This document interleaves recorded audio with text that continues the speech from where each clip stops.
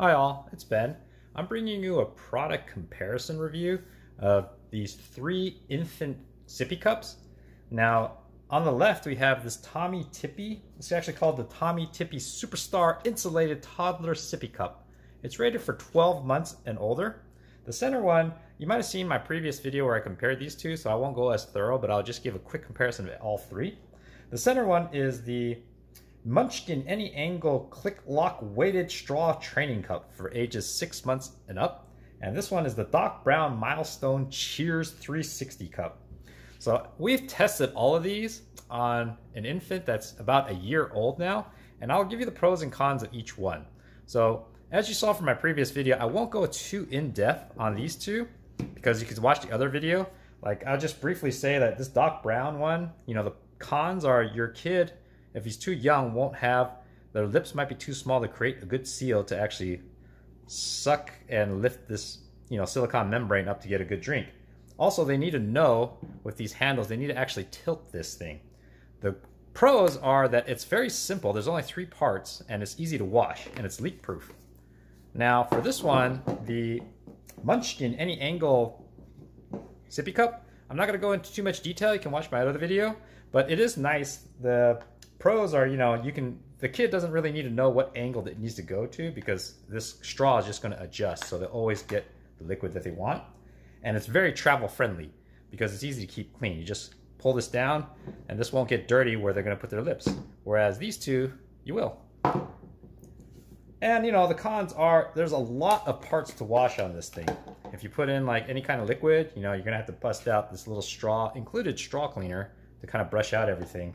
And this will leak sometimes if it's, like if you bring it right out of the fridge, since it's sealed up, sometimes it causes some milk or liquid water to come out the top. So this is the Munchkin one.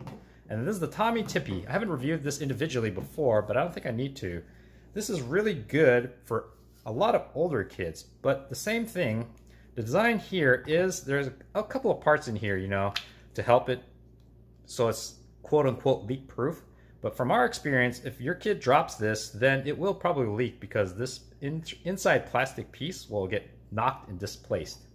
But besides the problem of it leaking if it's dropped, your kid also needs to have like big hands because, you know, these have handles for tiny little hands, easier to grab. Something like this, you're going to have a little bit older kids. That's why it's probably ages 12 months and up, because there's a larger diameter for your kid to work with.